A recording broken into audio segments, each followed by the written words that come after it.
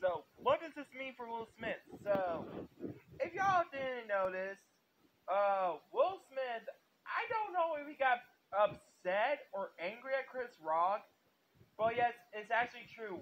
He literally bitch smacked the fuck out of the comedian Chris Rock. Now, why you may ask? Well, he might lose his Oscar he just won for his uh movie King Richard. And not to mention, he also the real reason it's not because of that. The real reason why he bitch smacked Chris Rock, one, he made fun of his Thrive, which I thought the other reason why that happened, I thought because Will Smith is pretty upset still. Yes, if y'all didn't hear about this 3 weeks ago, his son Jaden Smith is actually gay.